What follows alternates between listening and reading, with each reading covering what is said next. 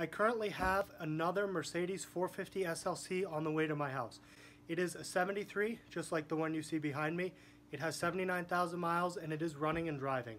Unfortunately, the car's been totally consumed by rust and the value of these cars just doesn't make it worth fixing. So I have that coming. It's original. It's got all its pieces on it, so it's basically going to serve as an instruction manual and spare parts car for this one right here. So I'll know how everything goes together because I'll be taking all the interior apart, and I'll also have all the right screws and things like that. So I'm really happy about that. So I'll talk to you guys when it's here. There's my parts car getting delivered, so we're going to drop it and drive it in the yard.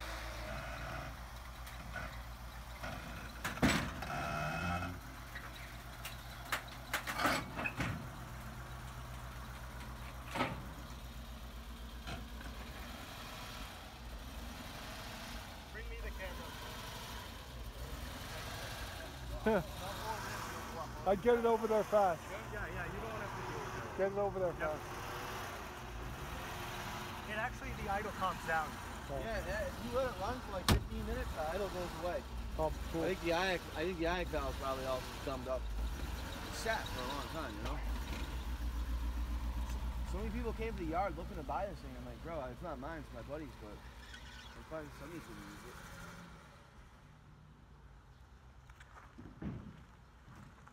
How do you like the saw? Parts car here. As you can see, unfortunately, I don't know that you can really tell from the video, but it's totally rotted out. So this car's not really salvageable, unfortunately. It's in front of the turbo. So I put a little battery in it. You just saw it driving. My seller was nice enough to let me use his battery to get it into my yard, but I'm going to see if I can start it again, see how it runs.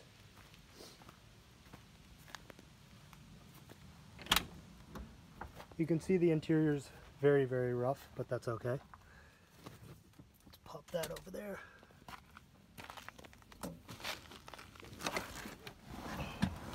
Alright, key's in it. Let's fire her up.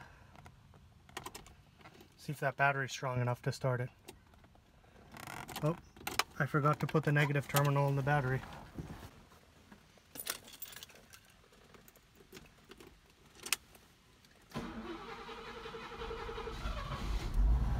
All right, she's on. Let's do a little walk around.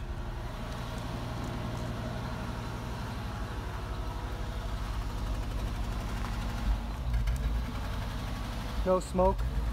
It idles a little weird, but once it warms up, it starts to idle normally.